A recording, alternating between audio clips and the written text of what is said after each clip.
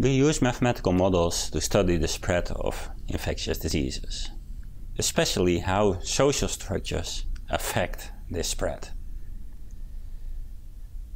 So when health authorities try to stop the epidemic or pandemic by taking control measures, they usually change the social structures which are there in society.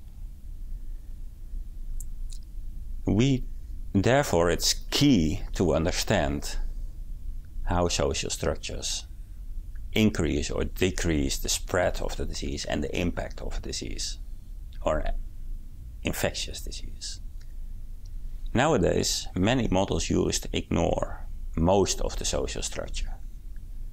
We try to use mathematical models to see what the effect is of this ignoring of the social structure and whether control measures are still valid.